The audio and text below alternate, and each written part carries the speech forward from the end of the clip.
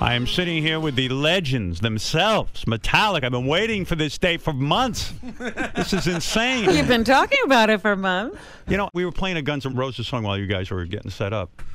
I remember you guys had a whole thing with them, right? James, right? You hated those fucking guys.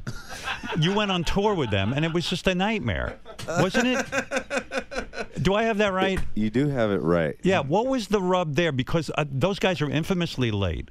And was that the rub, or were they just prima donnas? That was it. They were always late. That's why I hated them. Was that the reason? I think they pretty much stood for everything we didn't like. The glam, the L.A., the everything. Everything we kind of escaped in the early days, you know? Yeah, because everything I know about you guys, and you know, I think people think rock stars are going to be late. They don't care about their fans. You guys, even at the Apollo Saturday night, you're there, you start on time, you don't, no bullshit with everyone waiting for you like prima donnas. I appreciate that so much. I love that, too. It's important to me. You guys look like you were having fun. What I saw Saturday night is a tremendous amount of energy. Have you ever weighed yourselves in terms of how much weight you lose during a show? I'm being serious. Would you lose 5 to 10 pounds? Like fighters, huh? Like fighters. I mean, I know my friend wanted to put a pedometer on me because, you know, the Death Magnetic stage, and I mean, it took up the whole hockey arena. He wanted to see how far we ran during the show. It is an amazing amount of energy. And the thing I kept thinking when I was watching you Saturday night, and even when I saw the concert film, which, by the way, is a beautiful film. I've never seen a band shot that well and the sound to be that intense. And we'll talk about that in a minute. But when I'm watching you guys, you genuinely appeared to be having fun. And I was wondering, like, I was actually nervous for you. I said, it's a small hall. It's 1,500 people. Are you going to give a shit? And are you just going to go through the motions? And I got the feeling that you guys were moved by being in the Apollo Theater. Is that true? Yeah. So much history there, obviously. And when people are that close, it really makes you step up. I mean, you couldn't see it from where you were, but there's three levels.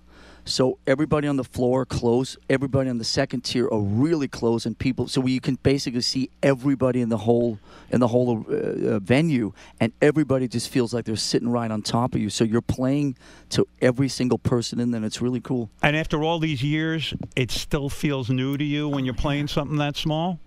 Well, especially when you're playing a place like that. You know, it's got such musical history, and we're pretty much honored to be in a place like that. But the small gig, you know, no matter what the gig is, we get nervous and we're excited about it. You do get nervous. Totally. Yeah. Because you mentioned that during the show. When you say you were nervous, some songs are harder to play than others, right? Right. And by that you mean, I notice that when you and Kirk are playing together, sometimes I'm reminded of the Allman Brothers. Because when Dickie Betts and Duane Allman used to be able to jam together, they were one of the few guys that could play dual leads and harmonize with their leads. And you guys appear to be doing that same trick, but I think that's tough to do. I think that's the hardest thing to do. How many bands do that?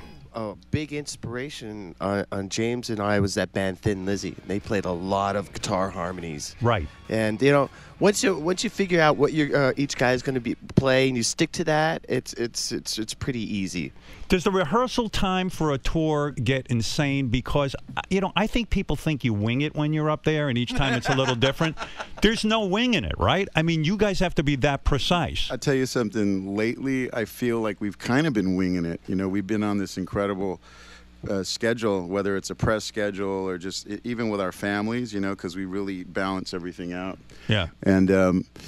And the scary thing is we've been pulling it off. I mean, we flew into Denmark for Roskilde Festival, and we actually had a great show. And then the other night we were in Rio de Janeiro for Rock in Rio, and we pulled that off, and we were like really in the twilight zone. Our body clock was off. Yeah, so. because it seems like you got a lot to memorize in a sense, right? I think it's a lot of trust. It's a lot of trust that when you get up there, if you have the confidence that you know you're pretty good at what you got going on, and you've knocked the rust off at least on your own, when you get up there, you have to trust that whatever happens in the moment, you're going to be able to be okay with it. Like I'm sure you on your show, whatever's thrown at you, you feel confident about, and you can trust that the right thing's going to happen next. How old were you when you started playing guitar? I think 14. 14? Yeah. Up until then, no music lessons, nothing like that? Yeah, I had to take piano lessons. And you hated it, I bet. I hated it. And the guitar was your salvation because you knew you wanted to be a musician in some weird way, and then you get a hold of a guitar and you start playing? Yeah. And did someone teach you to play the guitar, or No. do you just learn that on your own? I did learn it on my own. That's fucking crazy to me, how you do that. How old are you when you write your first song? I think it was 15. 15. Yeah, and the band hated it, so I fired them. And it took you a long time to figure out how to sing, in the sense that... Still figuring it out. I was listening to an early... This is an early recording, and you were trying to find your voice, I feel, and you almost sounded more like Robert Plant than the guy you sound like today. Am I correct? I'm going to play a little of this. Tell me what comes to mind.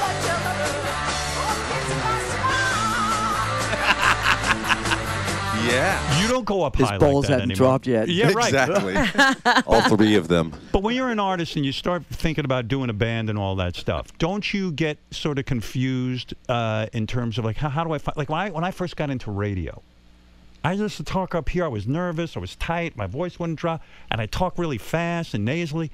Do you know what I'm saying? Totally. When do you find your style that we all know today?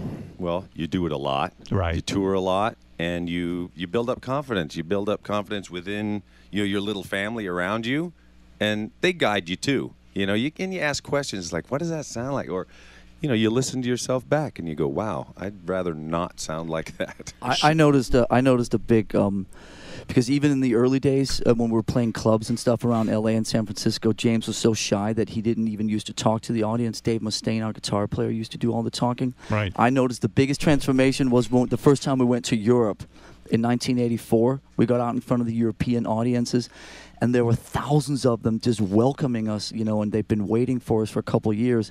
And I noticed a big change in James. He all of a sudden started finding himself and communicating with the audience and getting a lot more confident. Yeah, and that's a tough thing to develop. It just happens with thousands of hours of practice. I was watching Led Zeppelin getting this Kennedy Center honors, and I was thinking about you guys. You guys rock harder even than Zeppelin, and I've been to Zeppelin shows back in the early 70s. And I was thinking, would you guys want an honor like the Kennedy Center honors, or would you laugh at something like that? Do you laugh when you see Led Zeppelin getting honored in a very traditional way? I'm curious. I don't laugh. I think it's great that they're still, after all these years, are still being acknowledged and getting awards like that. And I just hope that when we're old and fat, older and fatter. Yeah. But if Metallica was asked to go to yourself. if Metallica was asked to go to the Kennedy Center honors and be honored, you would do something traditional like that, or would you just say, "Hey, fuck that. That's just too. That's not us."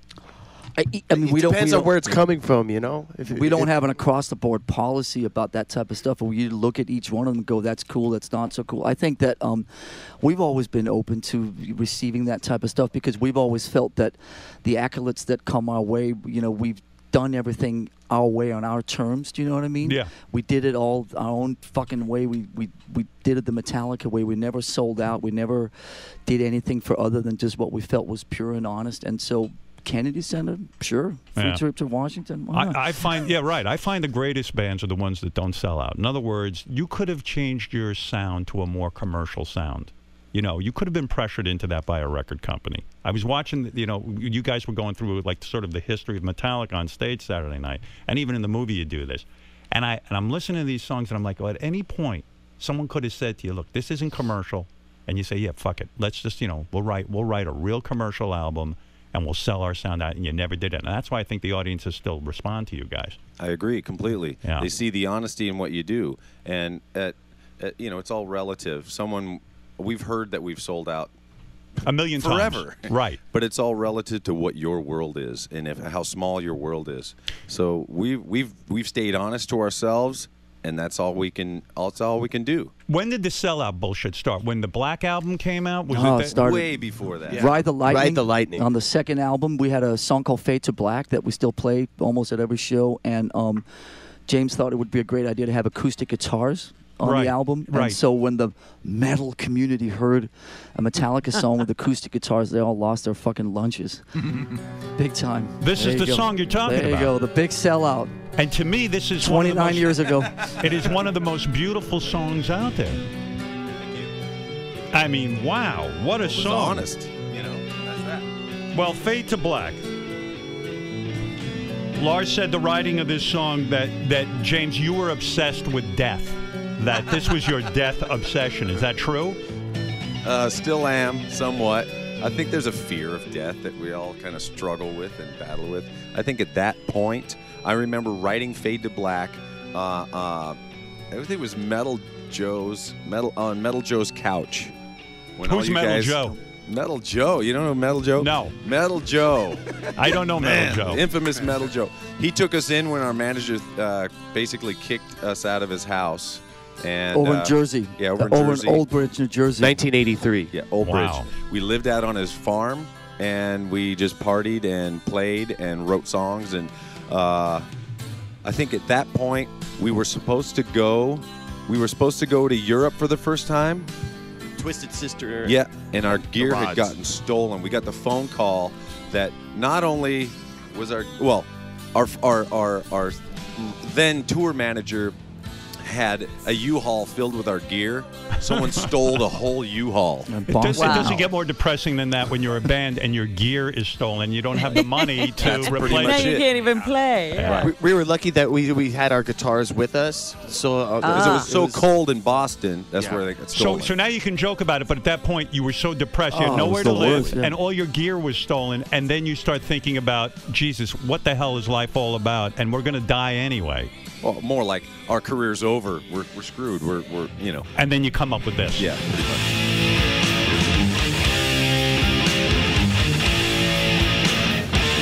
Gives me chills. It's fantastic.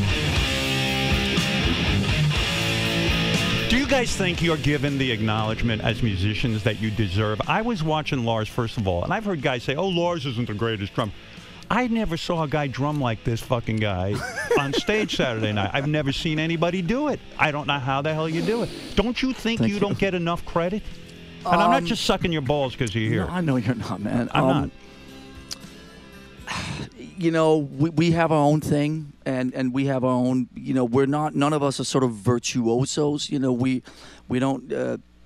You know, in the metal community, there's a lot of who's the fastest guy and who's the most gifted and who can go faster than the other guy. Right. That's never been our thing. We were always more about songs. The Right. main thing The was melodies the song, and the song and the feel, the purity, and the sort of the band vibe and all that stuff about who's the fastest drummer and is Kirk better than the guy. You in didn't the get other caught up in band. that bullshit. We never got caught up. Everybody else got caught up in that, and so along the way, we were just more comfortable just being ourselves, and so there was a little bit, I think, from the heavy metal community, a little bit of disdain that we weren't sort of serious enough, or we weren't, you know, practicing enough, or we weren't all this type of stuff, and that's people have been throwing that at us for almost 30 years, and it doesn't matter. Robert, I was watching you play the bass, and are you channeling a little Jack Bruce there when you play chords on your bass? Because he was like the first guy to do that, wasn't he? Oh yeah, definitely. Were you a fan of Cream?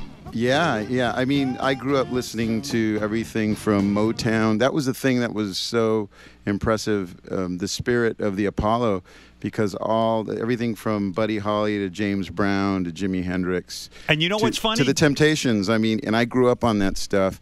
And that's kind of the same stuff that Jack Bruce and even like Geezer Butler, you know, they all came up with that. I mean, Led Zeppelin wouldn't be Led Zeppelin if it wasn't for the Apollo, because all those bass lines that John Paul Jones was playing were inspired by James Jamerson.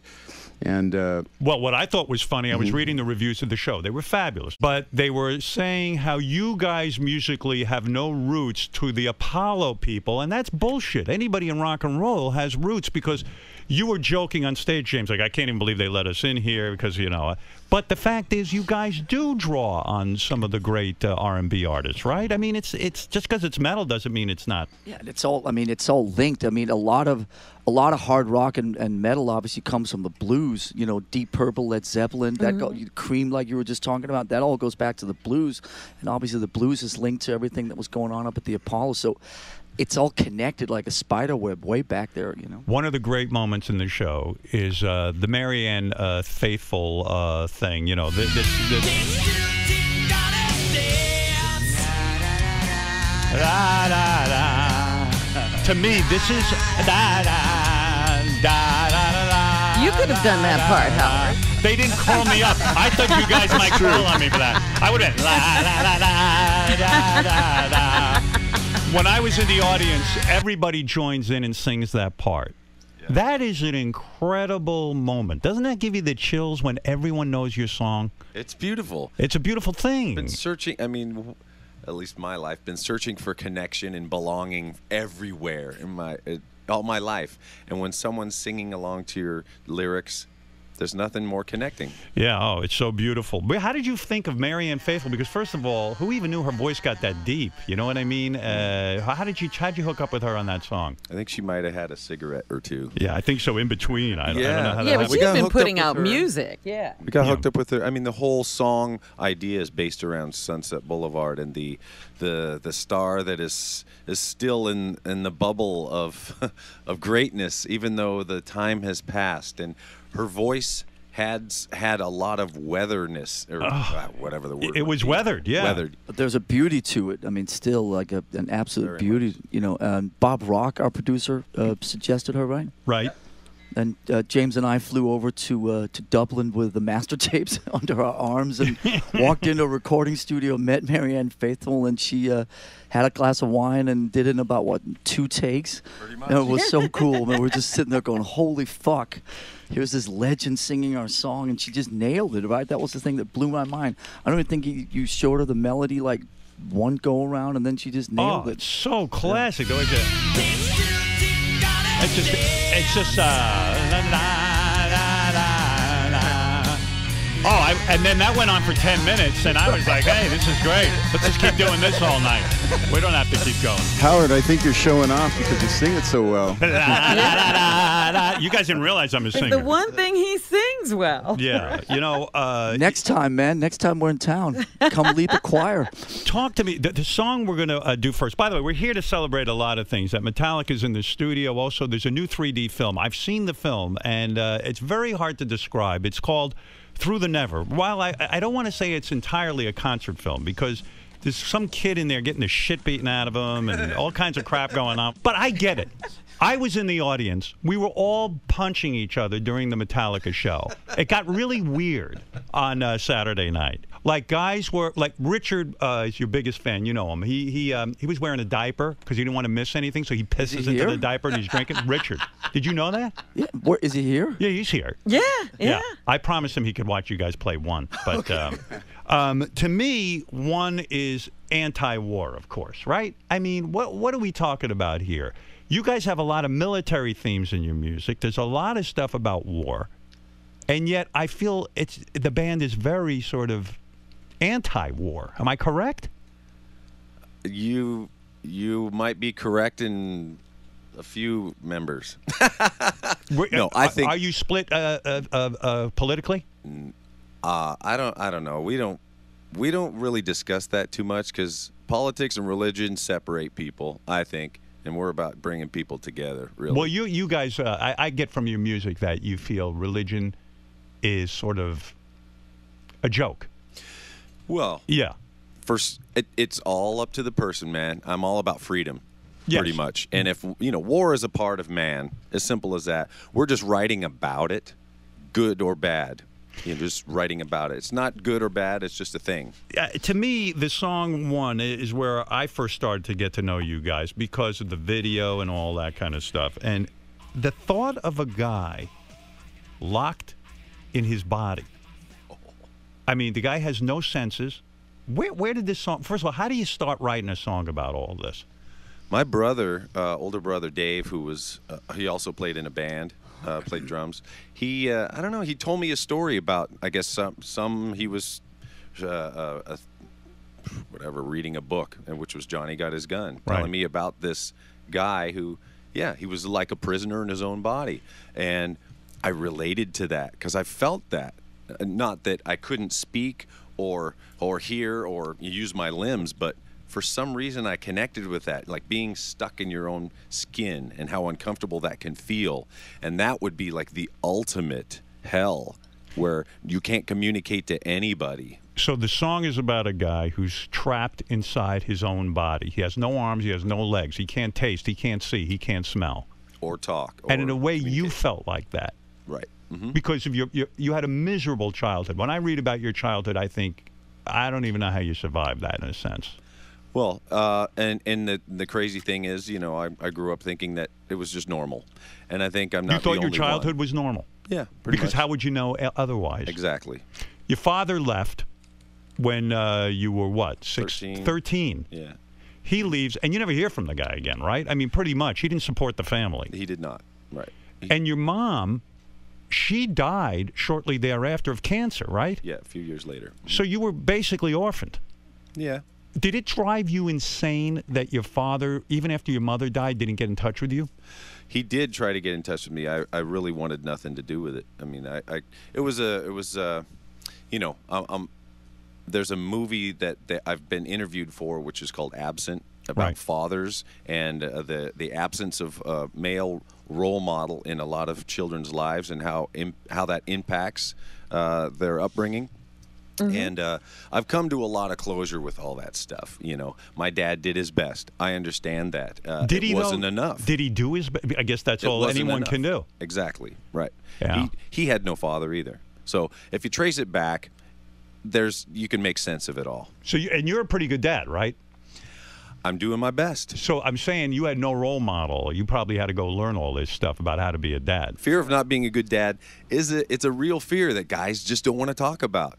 And it's okay to put it out there, you know? Because I don't know it's what I'm hard. doing, you know? You don't. And so how do you get lessons on how to be a dad if you don't have one that even showed you how to be one? Right. Well, you ask your friends. Yeah. And asking is sometimes tough. That is hard. Because it shows transparency and realness, and you want to look like you're the macho dude and know what you're doing. Yeah, probably admitting that you don't know what you're doing is probably the best thing in the world. And it's the best thing for the kids to hear, actually. Yeah. Your life got even wackier because your mom was a what do you call it, a Christian Scientist or something. She didn't believe in any medications. Right. And that's probably, I thought, where most of your anger came from. That, Absolutely. That your mom was saying, hey, I'm dying of cancer. I don't want any medicine. And people would say, no medicine.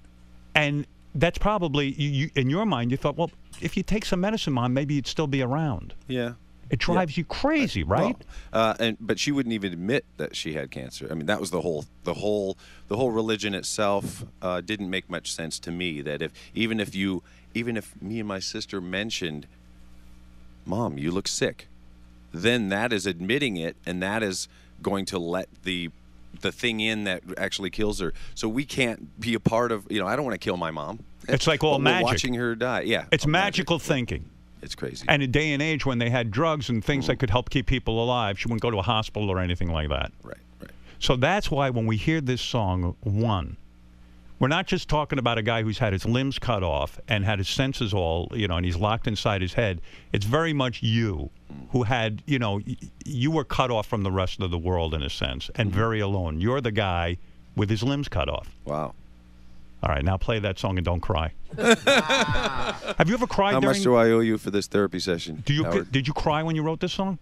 Because sometimes when I hear it, I'm almost on the verge of tears. I really am. That's great. That's great. It touches me. I did not. Now I might. Thanks. All right. This is the song One done live in our little studio right now. And Richard, if you want, since you had a schmega mustache, you could sit on the couch and don't freak these guys out. Where is he? He freaks us out. How is he not going to freak them out? Well, Lars, you're the reason Richard started drumming, by the way. Does he have schmegma? Hey, Richard. Yeah, you still got to smell the schmegma on you, dude? Or what? I wash my face with scalding hot water to get rid of the schmegma. I wish you guys could have seen him at your concert. First of all, he can't move his neck now because he's fucking. There was more like the concert was more about him than you guys. I was getting into it, and by the way, I cry during one every time. You do cry. Yeah, well, I'm gonna try not to now because I don't want to look like a pussy in front of these guys. But I can almost cry right now just thinking that I'm in the room with them. Oh my goodness! Well, tell Lars about why you started drumming. Well, because of Lars. I mean, when I heard Kill 'Em All, and you taught me how to play double bass from the one video, the shot of you playing heels up behind. I saw that. I'm like, oh, that's how you do it. And so I owe everything to you. Yeah. You want to come sit over here? You know, he actually wants to play during this. He owes everything to Lars. Lars, he lived in a, what was it? A storage unit. locker. Yeah, he lived in a storage unit. What band were you in? For 12 years. What band were Charred you in? Walls of the Damned. We played Orion Fest last year. That's right, yeah. All right, well, shut The guy, up. Enough about Howard, you, Metallica. the guy that gave us our first record deal, Brian Slagle, way back in '83, is also the label that you guys are on, right? He was there Saturday night. There's a connection. Yeah, and the big difference is he sold one album and you sold millions. It's a real big difference. That's the only difference. All right. That's where it starts, though. Yeah. Here's the song. This is called One.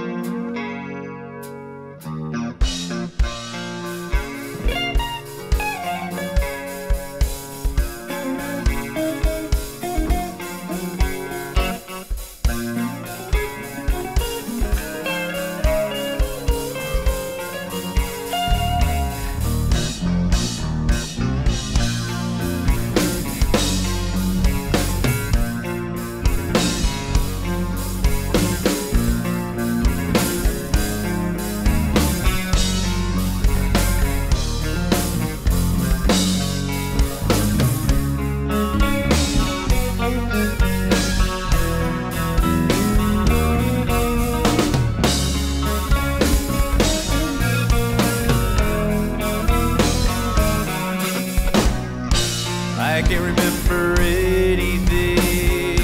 Can't tell if this is true or a dream. Deep down inside I feel the scream. This terrible silence stops me. Now that the war is through with me, I'm waking up, I cannot see that there's not much left of me. Nothing is real but pain now. Hold my breath as I wish for death. Oh, please, God, wake me.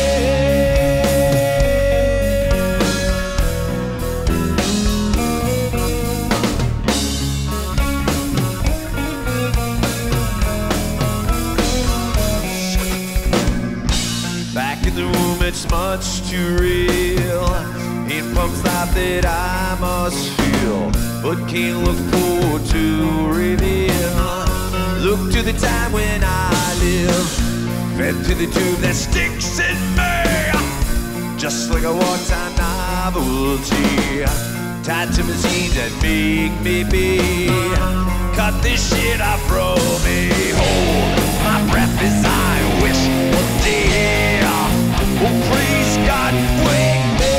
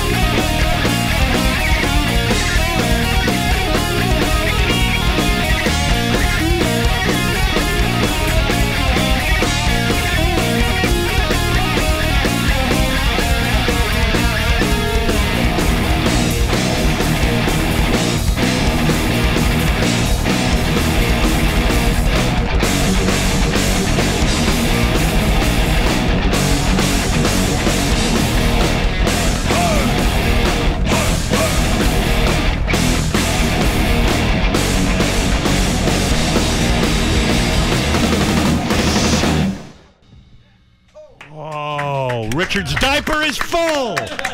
You like that, you prick? Sign that diaper. Yeah. That was the greatest my thing God. ever. That is beautiful. Tell me how you write a song like that, because I want to write a song like that. What happens now?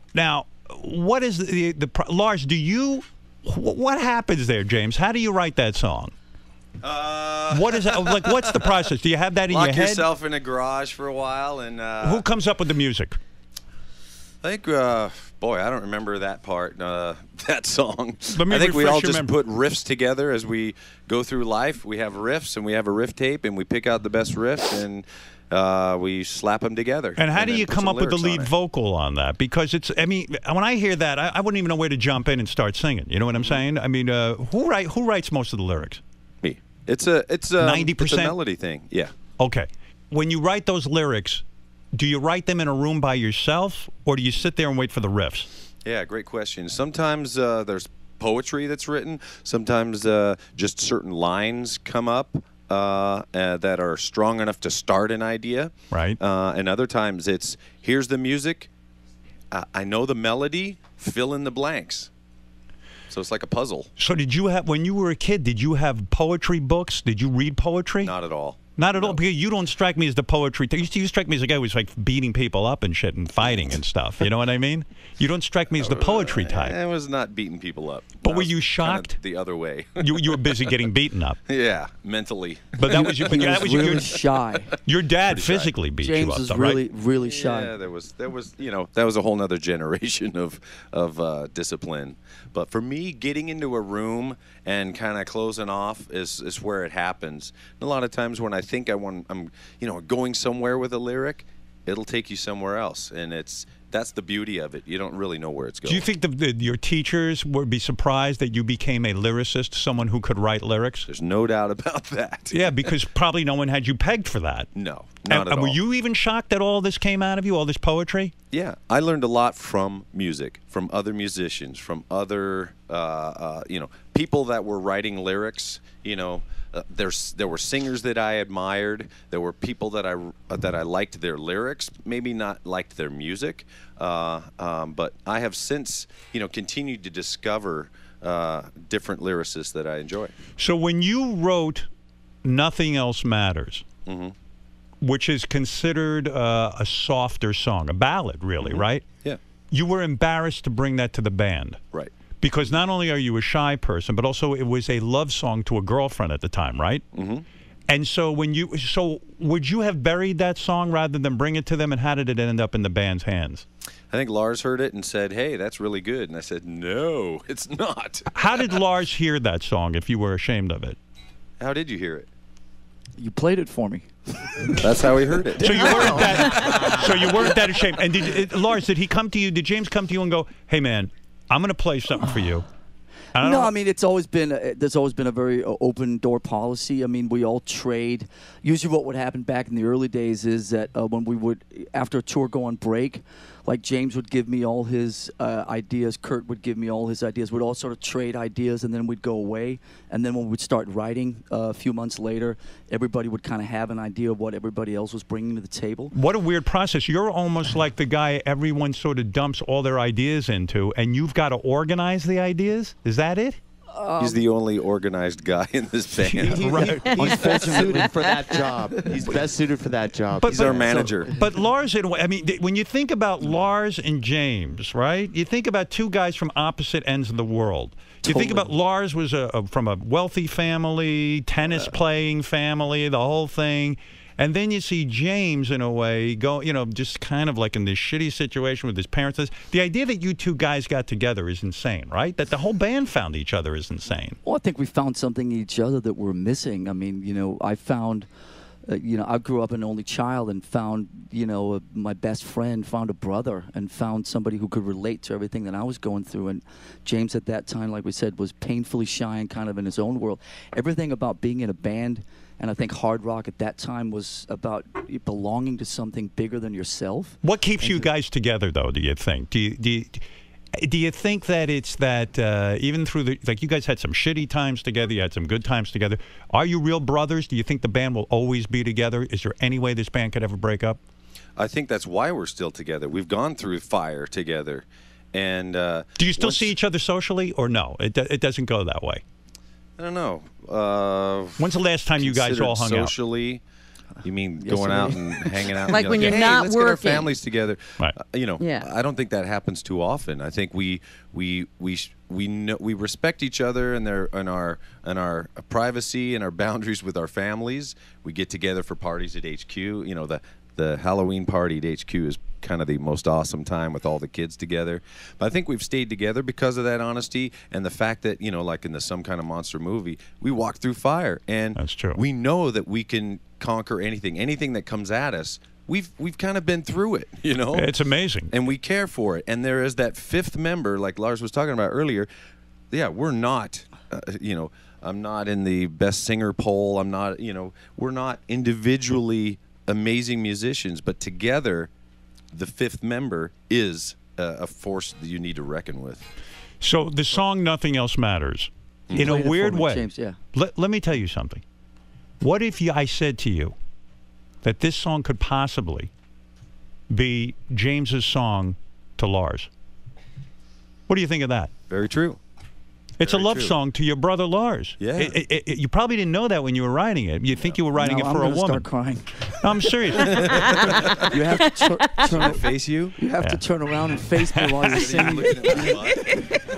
But this is a beautiful love song that really came to be because, Lars, you gave James the confidence to release this song. I said, when I heard it, it was in a kind of a rough state. All the parts on it now weren't there, but when I heard the verses, I'd never heard James sing like that, and it just moved me.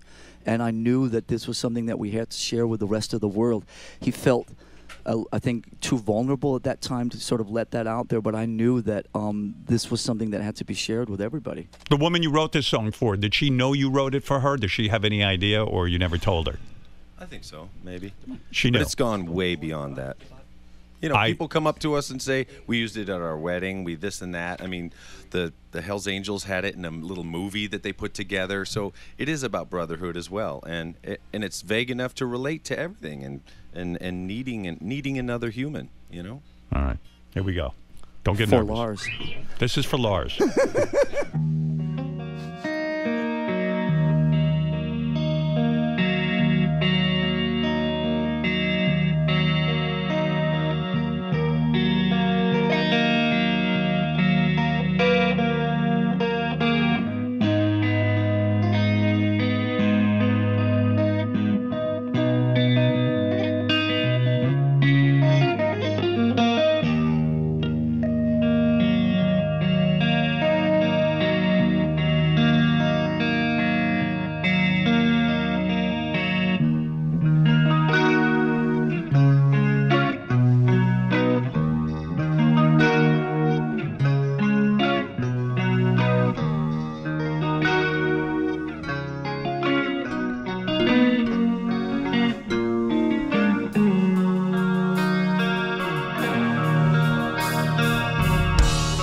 Close, no matter how far.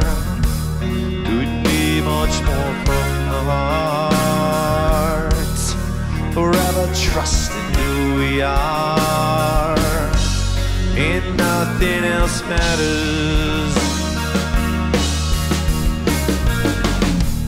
Never opened myself this way.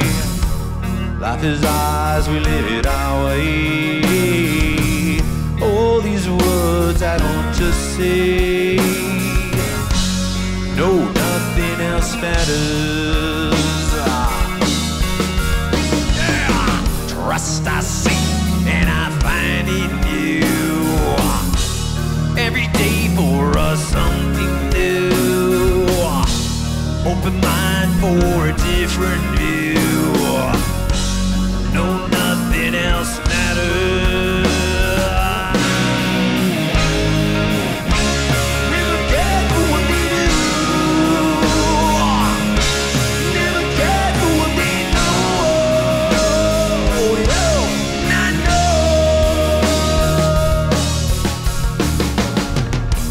So close, no matter how far. Couldn't be much more from the heart. forever trusting who we are.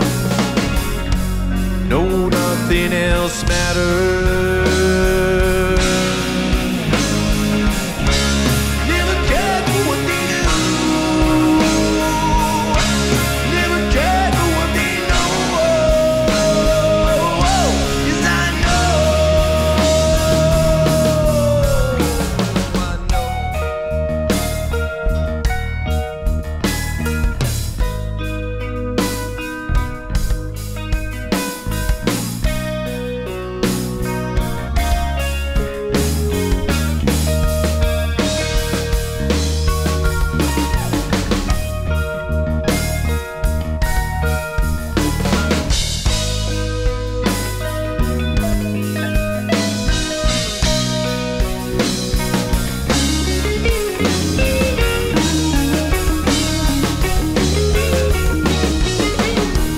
Never opened myself this way.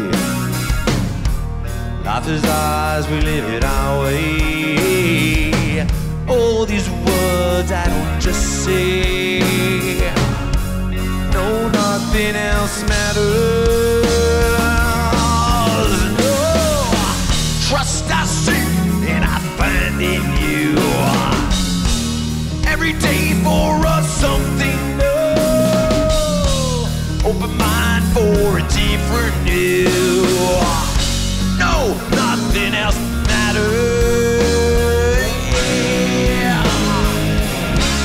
Never cared what they say. Never cared what games they play. Never cared for what they do. Never cared for what they know. 'Cause I know. Yeah, yeah.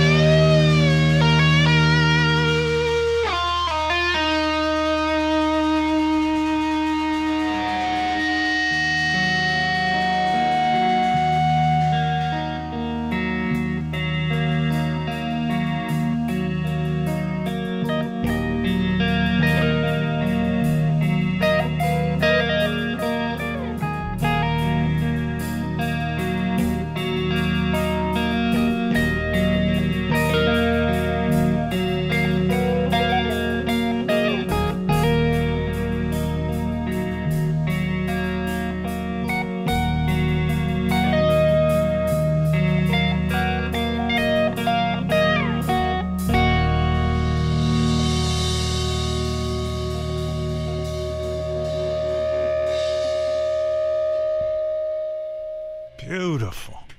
Beautiful. How do you decide which guy takes the lead between you and Kirk? How do you, like you guys trade off, right? He does it. What do you mean he does it? How do He's you better. decide?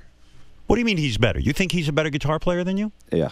No, actually, what happens is whoever has a better feel for the part usually dictates who's going to play the solo. But a lot of times James just defers to me because he likes rocking out and playing rhythm guitar on stage.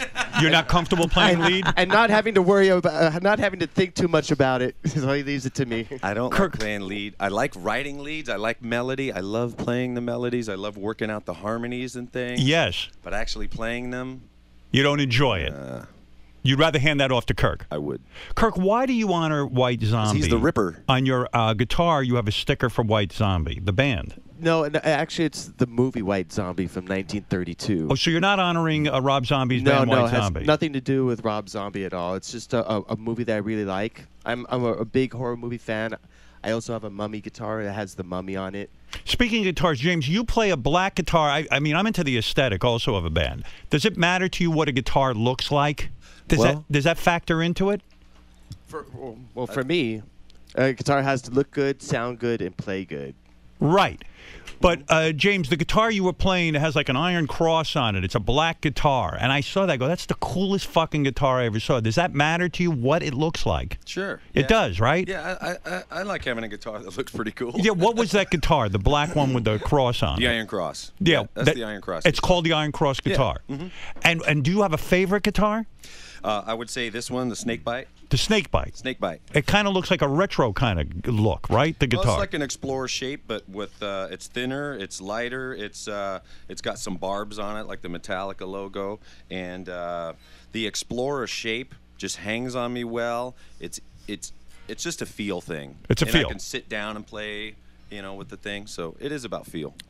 And Lars, you knew that song was going to be a hit. You had an argument with the record company. It wasn't so much about a hit. It was just more about a side of Metallica that I was really proud of, and I thought that everybody should see. Were you scared that the fans would revolt when they heard such a beautiful ballad? No, I think it's good to challenge the fans once in a while, actually. It doesn't matter to you. Talk to me about this movie. Why put out a movie now? And who convinced you to do this? I like the movie because I feel I've never seen a musical performance recorded that beautifully. What is it, a special technique that they record this thing with? I'm talking about the sound and the look. Well, we asked our director, most concert films are shot from the outside. Yes. Looking at the band. We wanted the guy to shoot it from the inside, so you really feel like you're up on stage with Metallica, which I think is what you're talking about, that you're really part of what's going on in the trenches. You're being spit on, you're being sweated on, you're really right there with the band. And so his marching orders were get up on stage, bring your cameras up there and shoot out. So you really, you sort of, there's shots behind James, behind Rob. Right. The idea is that I feel like I'm in the band. Exactly. I'm playing with you guys. Exactly. Yeah, I got that from the film. I liked it. I liked it a lot. Those were the marching orders. And Greg Fiddleman, who's been doing all our sound stuff for the better part of the last 5 years, did all the audio and just stepped it up. We had the premiere in San Francisco, a week or two ago, and on the big IMAX screen out there, and it sounded just fucking next level. Now, how nervous are you guys about a movie coming out that's a Metallica movie? I'm talking about from a commercial sense. I mean, I don't care how successful you are and how much money you made. You always want a project to be commercially successful, yes? Yeah. It's a risk to do a movie. There's no doubt about that. Yeah. Who did anyone in the band say, let's not do this? Why should we put ourselves through that kind of pressure? Yeah. There was a time when we were really scared about it. I know at least Lars and I we freaked out. It's like, you're going to have a 3D movie of us up there in this theater? It's like, who wants to see that? We've seen U2. We've seen the Stones. We've seen, okay, it's there for a minute. I watched it, done. That's it. How is this thing going to have any legs whatsoever, It's flattering to the ego, though, isn't it? I mean, to see yourself in IMAX and all of that, but at the same point, it's like, who the fuck needs this pressure? Now there's a movie studio. How much money does it cost to make a movie like that? I imagine it's very expensive. Yeah, sure it is. A couple of $1 million, right? The movie world is a whole nother level. So for us, getting the narrative in there was very important. And I know all of us, we've seen ourselves thousands of times on video and whatnot.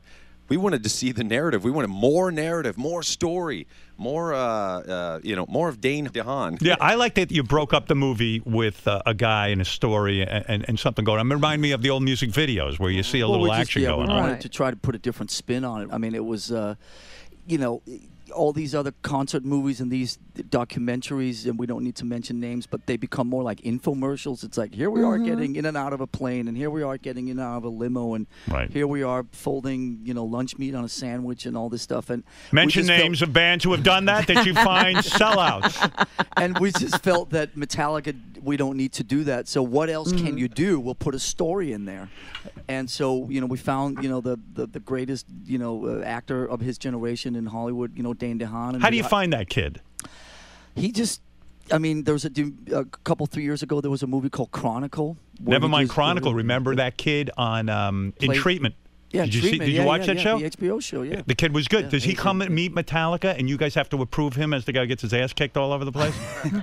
He actually met with our director first, and the two of them hit it off. It was a very difficult script to read because you've read movie scripts, and there's no dialogue in the film. So he was handed a 15-page script with no dialogue, and he sat there trying to make heads and tails of it, and he finally met our director. Yes, and there's tons of violence, which I think goes. It's weird with your band. It goes hand in hand. I got to see a guy getting his fucking ass kicked. I got to see car crashes, and I got to see blood. And you did provide all of that. And fire.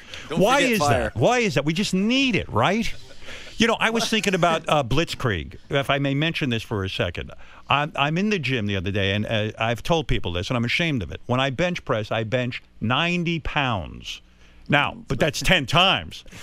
Suddenly, this song comes on, and that's right, I'm benching about 100. I added 10 pounds to the stack. It gets you fucking charged up. Look at that. Fuck you! I'll kick your ass. Right now, who wants to fight?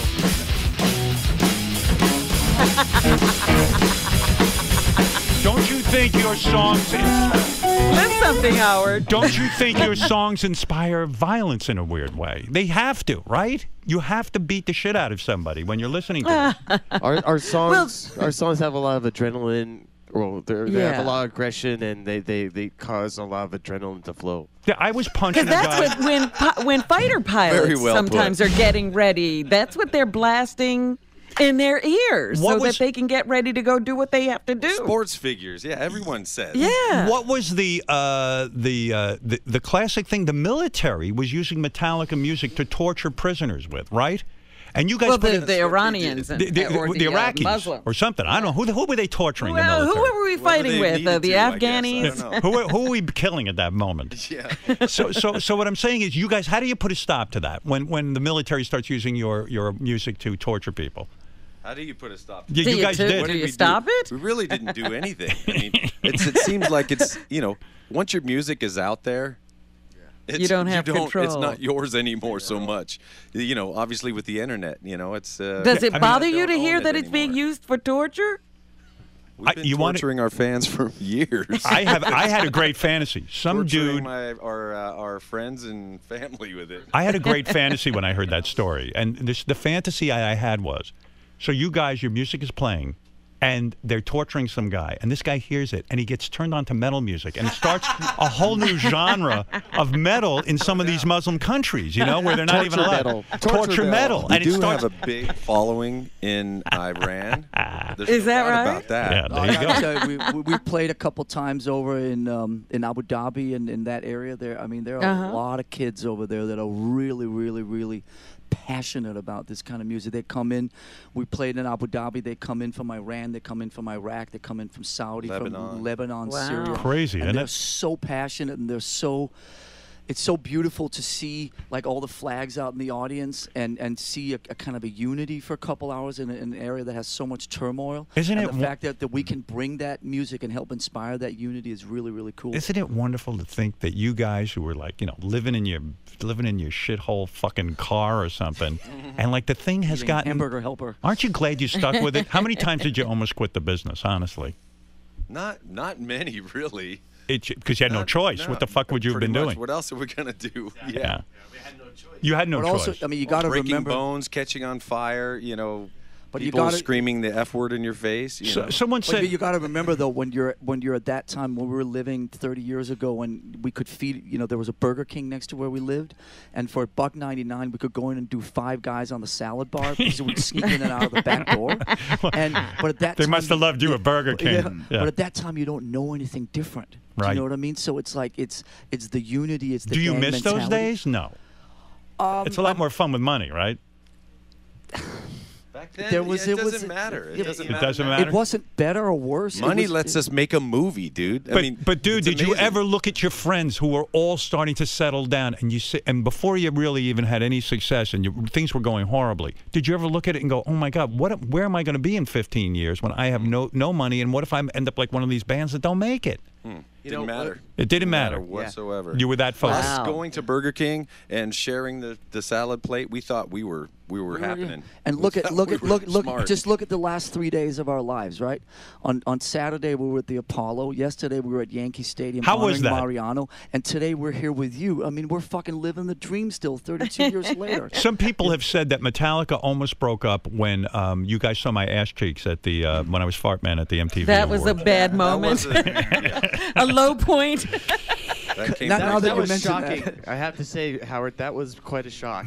I am so ashamed that I did that, especially in front of you guys. I had no fucking. I was out of my fucking mind, is what it was. Well, we knew you were going to make an appearance, but we didn't know you would make that kind of an appearance. Was that when you came in on the wire? Well, I came in the wire. You know, I almost lost my fingers that night because the wire was twisting. The reason that I feel bad about it, honestly, I didn't understand the history of the band, and it was the first time you guys were being honored at the MTV Awards, and it really did mean something to you because, you know, you guys really had struggled, and there I am with my ass cheeks while you're making a heartfelt speech, and I think, Lars, you put your foot up my asshole. I think I had anal with you. You know what I mean? Were you guys pissed afterwards, or were you okay with it? I was like, what the fuck was that? Well, you're a fan of monster movies. What's more hideous than my ass? Let's be honest. Talk about horror. The movie, the Metallica new 3D film, and you really got to see this thing, Metallica Through the Never. And if you're a fan, and even if you're not a fan of Metallica, you will not believe the quality of this film and the fact that you will feel like you are in a rock band.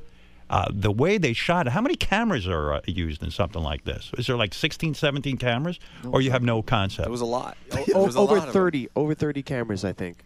Wow. I mean, and these we are filmed 3D cameras. Yes. We filmed a movie and brought the crowd in, and it was all about the movie first, and making it the most intense and just you know, the experience of you being on stage, like you were saying, and then all of the footage with Dane is high intensity. Yeah, it's pretty incredible. And like when I was watching you guys Saturday night, I was really genuinely jealous, like envious that I couldn't be up on a stage in a band. And I'm really going to take some guitar lessons now, and I'm going to get started. By the time I'm 90, I should have my band in full force. You know what I mean? It's never too late, man. Hey, James, why are you the only guy with tattoos in the band? What is Kirk's that? got some. He does? Well, he hides them though. It was upsetting me that there wasn't more ink on stage during the show. You were upset? I was like, you know, I think the other guys should get more ink. Lars, what about you getting some ink? You know what? These two guys make up for it. I don't need tattoos. Lars and I don't have. Let's have a band tattoo. Come on. Come on. James, are you sorry you're so heavily tattooed? Do you like your tattoos? You know, there's no regrets in my life. All stuff happened for a reason. And, you know, I love art. I love what's on here. Sometimes I wonder what it would be like if they weren't there, but they're there. And the meanings change behind them as life goes on, too. As a dad, are you going to let your kids get tattooed? Or do they ever come to... How old are your kids? 11, 13, 15. So when the 15-year-old says, I'm going to go get some tattoos, do you say, can you put your foot down and say, no, that's not acceptable? Yeah, sure. When you're 18, make your own choices. But until then, we're guardians of you and keeping you safe. You have your own path. But when did you get your first tattoo? 37, maybe. Really? Really? It was late. Or is that something we're just telling the kids? Do you? Late. You don't watch the MTV Awards, do you guys? You don't watch those, do you? Did you watch Miley Cyrus or any of that? Is MTV still on? It's still on, believe it or not. They have awards and stuff. Do you guys? They do have awards. Do you pay attention to the charts at all? Do you pay attention to what's selling in pop music? Me personally, no. I'm not sure about the other guys. I definitely do not. You do not care. I don't. Why? You sound like you're sickened by it all. Are you? Well, you know, it's just the future is in music. It's hard to find stuff that really gets me excited about the future. I mean, two things changed over the years. Number one, satellite radio, and number two, the iPod.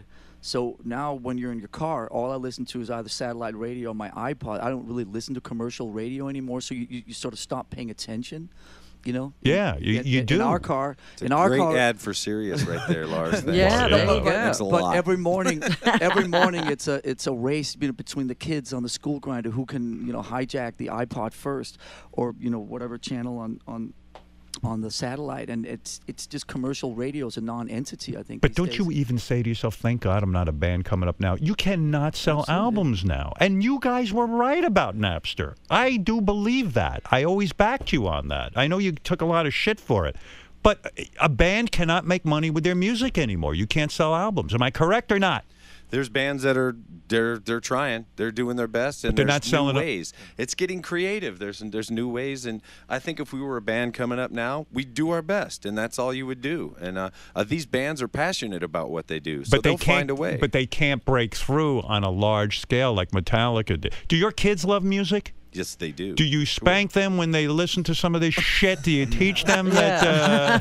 Spank them. What do they get spanked for? I'm throwing you out of the house for listening to this shit. I think the next generation, they have to have their own music, man. They got to. I loved it when my parents hated my music. That's just a part of it, man. That's what it is. Yeah. We are celebrating your movie today. We are celebrating Metallica. Woo! What an honor to have you guys in here playing like this. Right back at you, man. It Right is back just at you. fucking Likewise. great. The new This is 3D so cool. film is so great. It's Through the Never. You saw it, right, Richard? Tell the fans what you thought of it. I was moshing in my chair, like going nuts and smacking people next to me and just going crazy. It was awesome. The sound, I can't wait. There's an album coming out too, right? Yep. Like with the movie, the sound was perfect.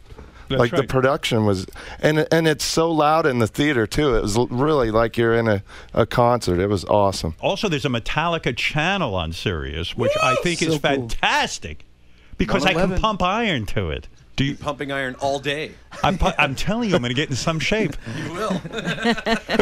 Because also, in a band, it doesn't matter how you look, too, right? You got to work out, right? You got to physically take care of yourself. You guys play very hard. I don't think it's for the weak, right? Well, for us, we stay in shape not so much to look good, but to sort of be able to do it. It's the physicality of what we do that we have to be respectful to. So I think we're all in better shape now than we've ever been because we eat well, we work out, and we sort of respect it. We have Jeff and a couple other guys that massages and stretches and put us back together after we. Has anyone become a vegetarian? You did? Kirk? I last time I ate red meat was in 1985. Because on the James made tour. James made fun of Axl Rose and said he looks like a vegetarianism or something like that. And remember you did that? I eat only meat. You only eat meat, yeah. raw meat. Well, this band is fantastic. For more information, go to throughthenevermovie.com. I wish you a lot of luck with it. It's something spectacular to be proud of. Thank you. And you boys are going to honor us with one last song. Let's talk about this song. This song is called Enter Sandman. This is really about horrible dreams. Yes, nightmares as a kid. Nightmares as a kid. And who could blame you for having nightmares as a kid? And nobody came when you had a nightmare, did they? Did anyone Not comfort so you much. ever? Yeah, I got comfort. Yeah. You got Did ya? Lars did. There he is. What did you do to comfort him? Let me sleep at his house. Let me come over and, Yeah, he came- record all his records. He And came- learn about music. He from spent a over lot there. of time at my house when we started hanging out. It was we just hung out in my room for the first 2 years or something and listened to much. music. And Do you think that's why you wish, like Lars almost, like, I don't want to say he stood in for your father or your family, but he became your family, right? That's not such a weird thought when you think about it. No. You had a lot of brothers and sisters, though, didn't you? I had 2 older brothers and a younger sister. And a younger sister. What are they doing now? Are they in a band? They're not in a band. My brother Dave, who was in a band, he got back together with his buddies for his 60th birthday, and he invited me along to play with him. It was a huge moment. It was very cool. And, learning, Jimi Hendrix and some of the old 60s stuff that they used to play. It was a lot of fun. Did So he you still do plays an music. homage to Jimi Hendrix Saturday night at the Apollo when you got down on your knees? And was that it? Was that the... No, you played Jimi Kirk did. Hendrix. Yeah, he Kirk did. played Jimi Hendrix. Yeah, well, I found out that Jimi Hendrix won a talent show or amateur talent show there in 1964. Yeah. And, Oh, is that why you played that? Yeah, yeah. I played a little bit of Voodoo Child because I was feeling the spirit of Jimmy there on that stage for sure. You have to tell the rest of the band you're going to do that ahead of time before you start doing that? I don't know if I mentioned it or not. I just It just comes up. it just did. Well, I was feeling it. And I thought James was doing an homage when you got down on your knees. I thought you were going to light your fucking guitar on fire or something. It almost looked like the me on Woodstock. fire, but that's been done before. Was that an homage to Jimmy? Or no? I fell down. You just fell down. Okay, Yeah. that's it. I was tired. So this song is about nightmares. When you're a child, nightmares occur. Right. And that's it. I mean, what more needs to be said about this song, right? Right. Well, I mean, I think the whole thing of wanting to comfort your child, wanting to keep them safe from everything, but when they go to sleep, you can't keep them safe. There's stuff that enters their mind or that's creating, whatever subconscious that you can't save them from. So at that point, when you're a kid, you have to start standing up for yourself, and you got to battle the world even in your dreams. How long to write this song? Do you remember writing it? It took a while, because I think the original lyrics for this were about something else. It was about family, but what was it about, Lars? It was about a dysfunctional family, really. Right. So, why is Lars laughing at that? Why? Because you didn't like the original? No, that's putting it mildly, saying dysfunctional family. It was my recollection was it was about crib death. Crib death? Oh, God. A song about crib death? That's dysfunctional, isn't it? Oh, fuck. Did you say to James, hey, I don't think we should write a song about crib death? About crib death? Did you say that to him? What happened? Would the story be different, really? I'd like to hear the original lyric. Would we not be here because of that? I would like to hear the original lyric. Bob Rock and I looked at each other and went, maybe we should chat with James. I go, why don't you chat with James? And he went and said, hey, James, crib death is kind of a little too out there. Well, I mean, we're dark, but that's too dark. It was not so much about the commercial elements. It was just more, it was like whether that was the fitting vibe for the music. Right. The music for Enter Sandman was the first. We did 4 records, and they got each more and more progressive along the way. And Justice for All was like this ultimate in 10-minute songs and songs that were all over the place. And so we sat down afterwards and wanted to try to simplify a little bit. And Enter Sandman was the first song that we wrote. We wrote it literally like in a day. Wow. And it seemed like the lyrics were not super fitting to the simplicity of the music. Do you remember the original title? Was it Enter Sandman, or was it something else? No, I don't think it was titled. I don't think the song was ever titled until right at the very end. Yeah, a lot of the songs aren't titled till the end. It's like naming your dog, or it's like until you find out the character of it, then you can name it. It's like it's a nickname for the song. Will you ever go back and write a song about crib death? Do you think I will now? You will now. Or bring back those lyrics. Yeah. Please debut that here, if you will. Not on the Metallica channel. Yeah, don't lose those lyrics. We're celebrating the new 3D film Metallica Through the Never. Here is a song that the boys leave you with. Originally about crib death. And now clean up a little bit. Take it away, boys. All right then.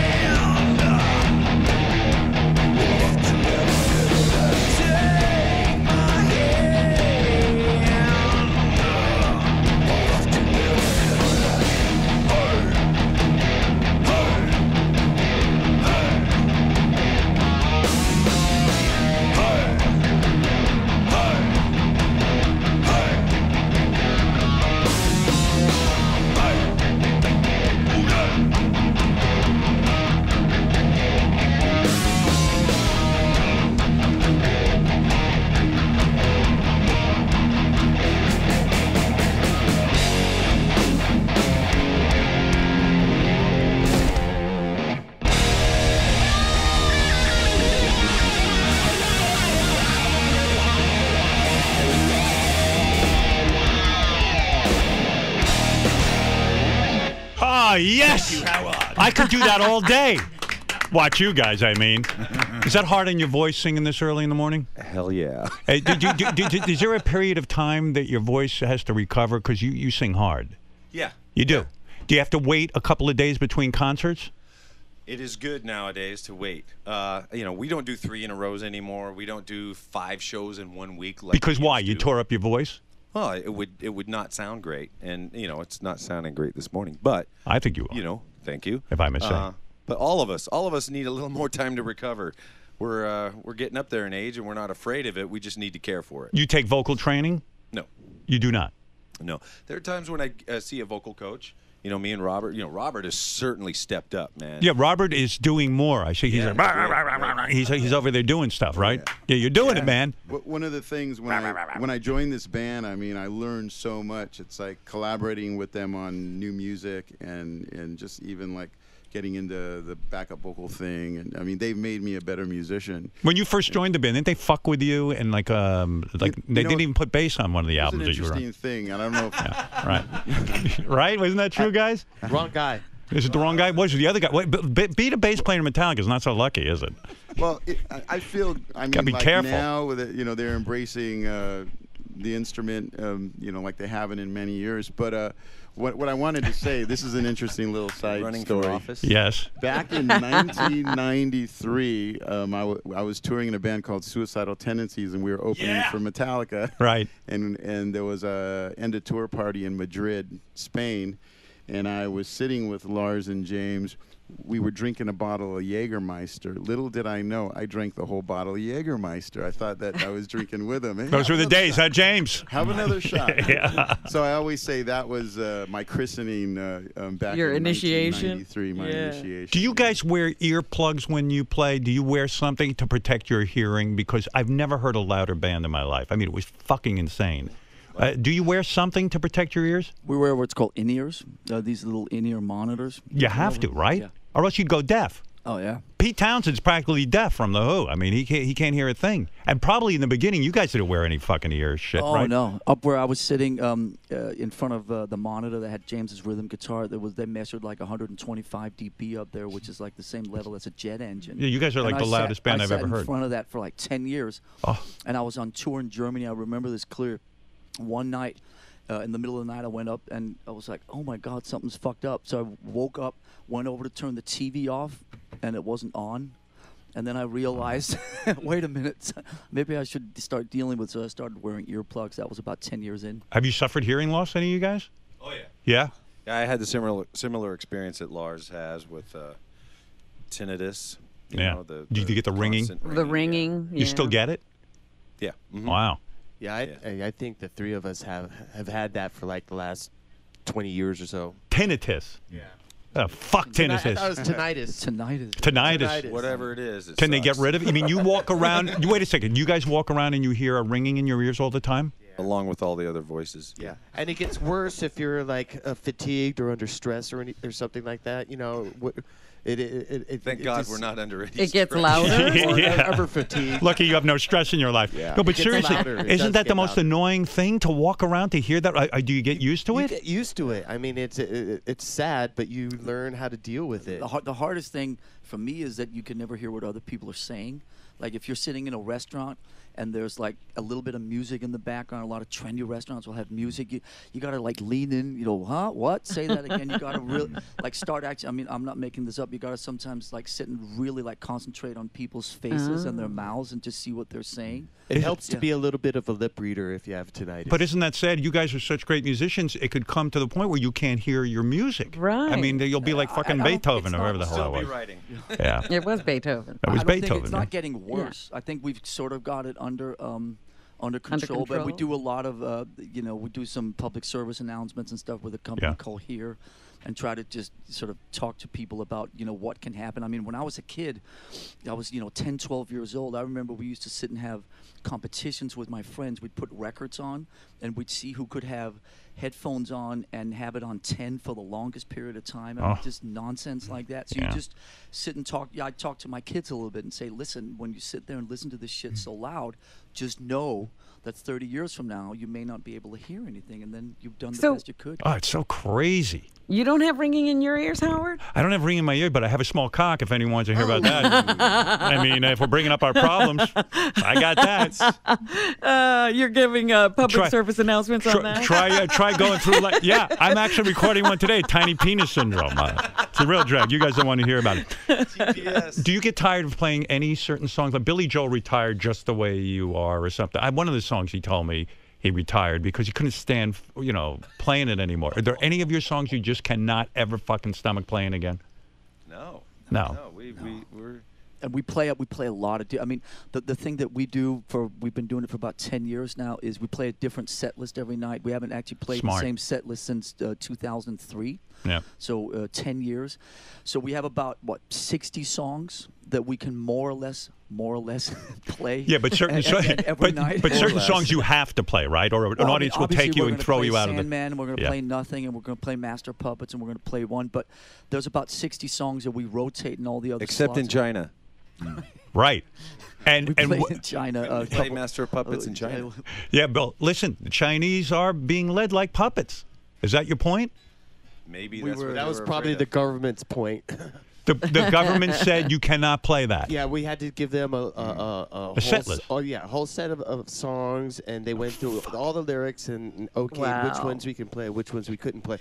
Aren't you shocked by a government that has to be so anal about music? About music, it's fucking. They're so scared over there about their people getting on the internet or anything like that. It is a bummer, and They see a lyric like Master of Puppets being so subversive that they're not allowing us to play it. It's kind of scary. Should have just fucking played it. Attention to it, of course, which that doesn't work. Did you consider canceling the show? I gotta tell you something. There were 40,000 kids over those 2 nights that were. I mean, they were really responded to what we're doing. I mean, it was insane. The Chinese. Oh, it was insane. Whatever rules they set down, they didn't. The fans were there to have fun.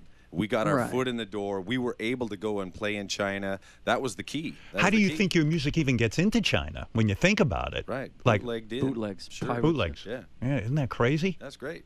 It's great. Did you consider canceling? There's no borders, man. When the government said to you, you cannot play Master of Puppets, did you consider canceling? No. You know what I did is I had like a open guitar solo thing where I just sit there and riff. I played the riff for Master of Puppets and a couple other songs that weren't allowed to be played. But I played just the music, so I kind of snuck it in. So your own way of being subversive. Exactly. I like that. And the audience knows what's happening, right? Totally. Oh, yeah, I mean, it's not a secret. I mean, what we're talking about here is not a secret. They published it on government websites, what songs we could play and what we couldn't. I mean, it's fine. How'd you choose the set list for the movie? Like, that's a tough... Like, the movie's going to sort of be there forever. Right. We asked the Chinese government. Chinese government wrote the set list. They're smart. These fuckers know what they were doing. Their shows went over big. Yeah. I like that the Chinese government had to listen to your music and make a set list. That's so beautiful. Can you imagine? Whose job was that? Yeah, that is I just want great. footage of that. Yeah. Cool. Yeah, well, really. boys, what can I say? Got that job. A million thanks. I know getting up early and doing this, you certainly don't need this aggravation, but you have given me the treat of a lifetime. To sit this close and watch you guys play is just remarkable. And you guys are masterful musicians. And I would give you the Kennedy Center honor, but those fuckers won't listen to me.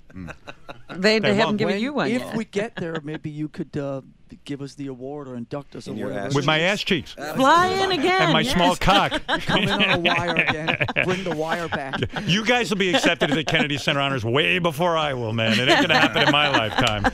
Well, we thank you, Howard, man, for having us and supporting us. And you've always been in support for us. Well, you bet. I love this band. This band, may you long live and may you prosper. And thank you for the Metallica channel. Thanks for the new movie, too. 3D film, Metallica Through the Never. And anytime you guys feel like playing, you know where to come.